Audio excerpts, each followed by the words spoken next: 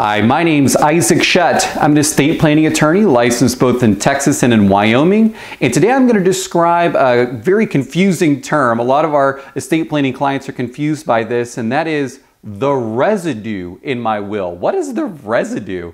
A lot of these terms that we have in last will and testament, and these are not, words and terminology that we use every day, and it can be a little confusing. So the residue of an estate is basically the pot, so to speak. So for example, if you said, I want my two kids to inherit my estate 50-50, what you're really talking about when you say 50-50 is who gets the residue. It's the everything else after you've given away all your specific bequests. So a specific bequest is sort of a little carve-out item. So if you said, I want my grandchild to get the first $10,000, that's a specific bequest, and then everything else goes 50-50 to my two kids, that would be the residue of my estate. Now, when we talk about a residue of an estate, we want to make sure that we give away the conceivable everything.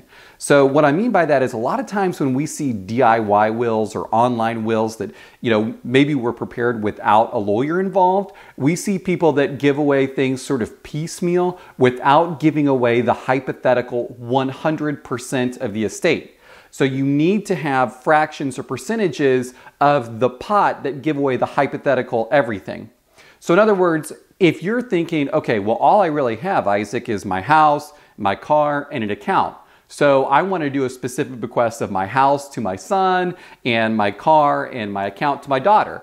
And I know in my head that that's giving away everything, so I'm good, right?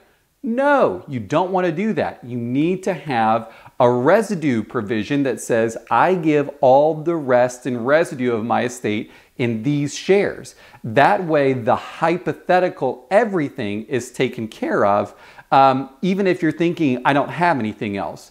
And that is really, really important because these Texas probate judges can be extremely picky, and you don't want to make a problem for your family after you pass away.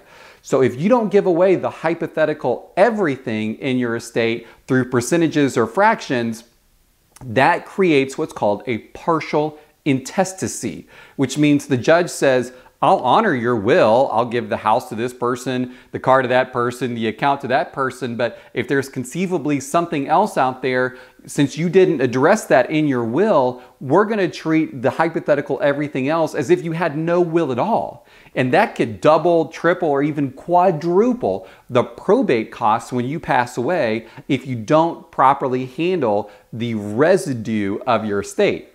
So again, just in summary, a specific bequest is like a captured dollar amount or a classic vehicle that off the top you're giving to a particular person. And then the pot, so to speak, is the residue of your estate. And you need to make sure that you say, I give all the rest and residue of my estate to XYZ people in certain percentages. That way, the hypothetical everything in your estate is addressed.